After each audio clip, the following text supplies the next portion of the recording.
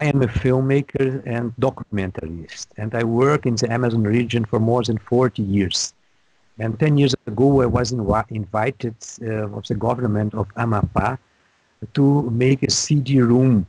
And when I was there and seeing the local boats, comes the idea to take an internet connection to schools in riverside communities. So began the idea of the Projeto Navegar Amazônia. There was no internet in Amapá, but we have the idea, so we takes this idea to the government, and the government rented this boat for us, and so it begins. It begins in a special project in Bailiki, a school project from the government, and we make the first internet connection in this area through this boat.